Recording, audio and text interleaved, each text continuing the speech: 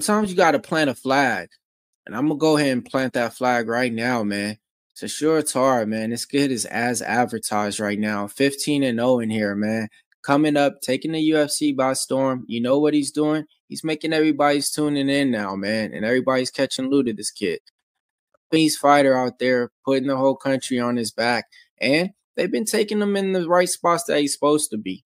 5-0 in the UFC. Now, when you look at this matchup wasn't supposed to be this. It was supposed to be against Joshua Van. But stuff happened. And now he's in the main event for a reason. But the matchup, it kind of reminds me of one of his opponents that he fought earlier on.